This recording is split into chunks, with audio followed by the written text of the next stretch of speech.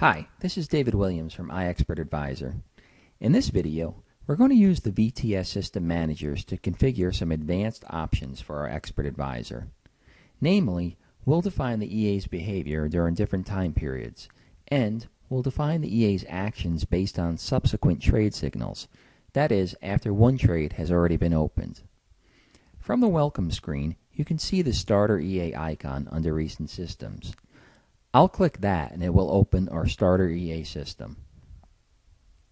I'm going to click the Start element so that the properties of the system are shown in the Properties window. This will allow me to view and select the trade managers.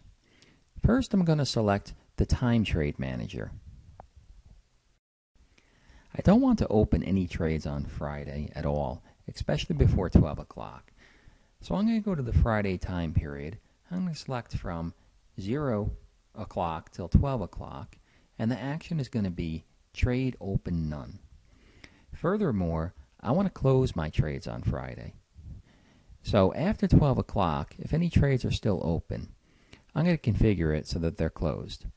So I'll set period 2 for Friday from 12:01 to 23:59 to close all.